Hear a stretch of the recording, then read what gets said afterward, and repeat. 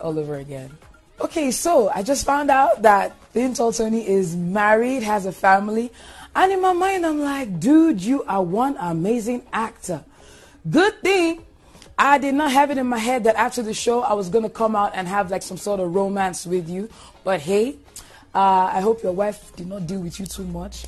But somehow I feel sort of slightly betrayed that, you know, he betrayed that friendship that I thought we had.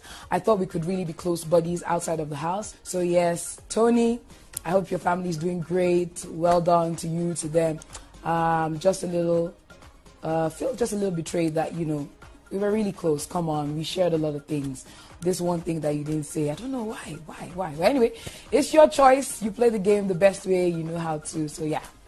When I get home and I see my beautiful daughter, the first thing I would do is kiss her till she turns red. Not pink, red.